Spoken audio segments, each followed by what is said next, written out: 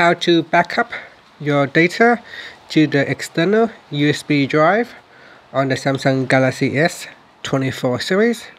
Now before you start to backup the data, you will need to have an external adapter so that you can connect your USB drive to the phone. So here is the USB-C to USB-A adapter. Get yourself one of these. They are very cheap. And also you need a USB drive, and make sure the USB drive storage is large enough to hold all your backup data. So the bigger the better, because your phone have a very high storage capacity. So we're going to plug the USB drive into the adapter, and then plug the adapter into the Galaxy device, and then tap on the home button to go back to the home screen. Now you may want to check to see if there is any data on your USB drive that you want to save before backing up the device data to the USB drive. So if you have any data, you can back it up to a computer first, and then we need to format the drive. So to do that, first we're going to swipe down at the top, then tap on the settings icon. Next, scroll down and then tap on account and backup. In here, tap on external storage transfer. Then in here, select USB storage.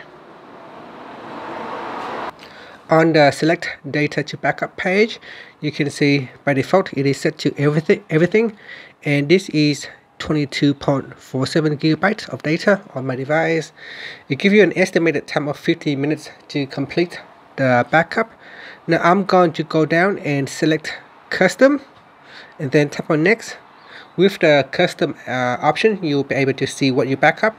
So in here, if you like, you can select the all option, which will allow you to backup everything. Now I'm not going to backup everything. This is only a demonstration video. So here I can choose to backup calls and contacts or messages. I can skip apps because apps will take up 18.13 gigabytes of data. Now for each of the category, you can tap on the right arrow to view more information. So for example, messages, I can tap on the right arrow. In here I can choose how to backup my messages data. Now I can backup all the messages in the last 2 years, 1 year, 6 months, last 3 months, or the last 30 days. So select one of the options, and then if we go down, so actually I'm going to select in the last 30 days only. And then down here we got images that you can also backup, as well as home screen.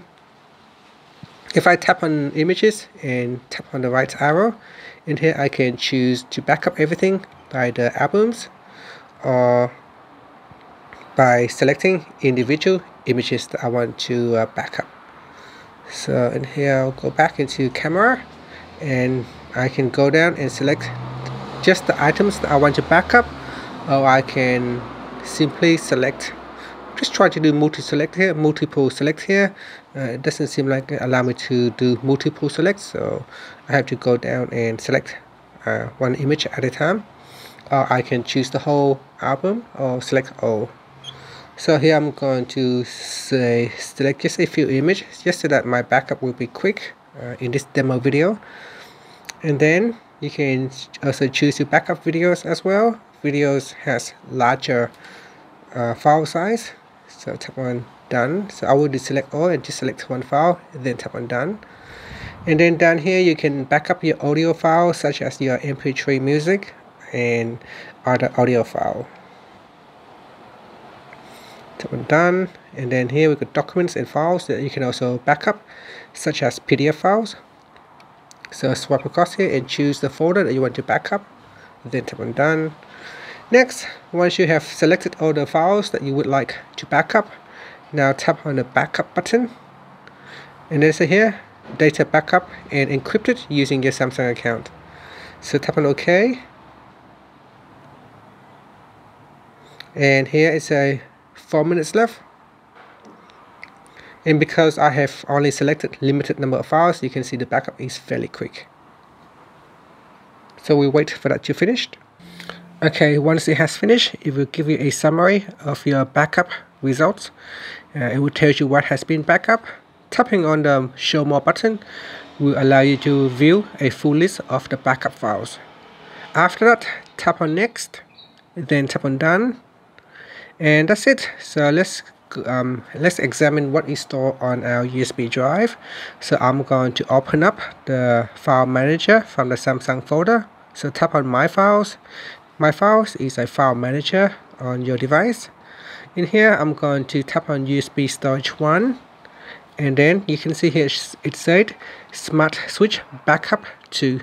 So if you open that up, you will be able to view your backup file.